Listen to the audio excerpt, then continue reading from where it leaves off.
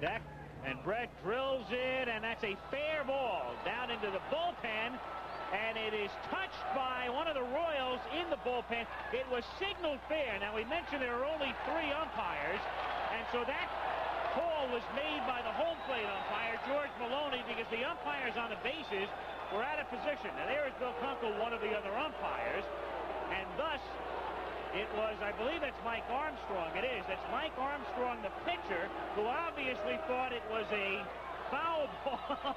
He's embarrassed. Oh, sure he is. Sure he is. I've been going to the park for 35 years, and I've never seen this happen before. I don't think it's covered in the rule book. As far as I know, I don't think there's anything in there about an opposing player interfering with the ball.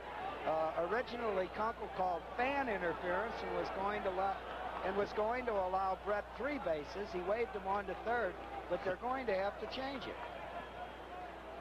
So Washington was at second. Now Brett hits it fair. As we say, remember, there's no umpire down the first base line because of the 3-man setup.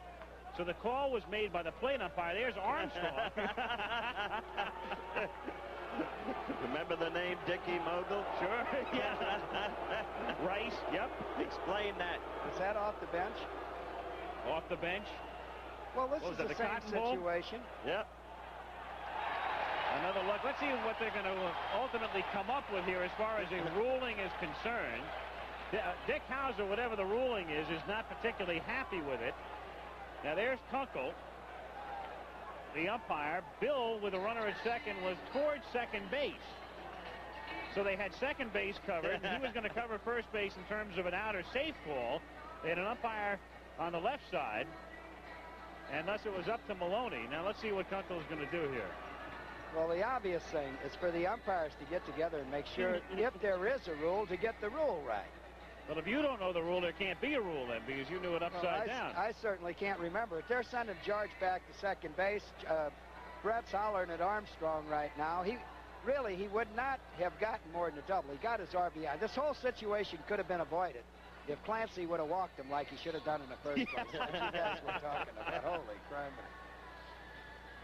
So I would certainly rather pitch to Hal McRae than George Brett when George Brett is hitting .440 career-wise against me, and is certainly one of the great hitters. Well, this is a first. Look at that. Oh, that's terrific. What a move. He certainly thought it was a foul ball.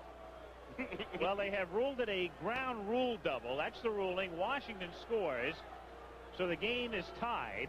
Brett gets his 58th run batted in, and his play resumes. The batter is Hal McRae. Let me say this. On fan interference, if it's called by Bill Kunkel, the second base umpire, George Maloney, the umpire with the whole field in front of him, is the one to rule at which base he's to be placed. And I think that's what finally happened in this situation. Well, that's exactly where he would have wound up. In the air, down the right field line. The wind is moving it back in toward the seats and in about 6 or 7 rows. Did you see Armstrong reaching for it? Yeah, right.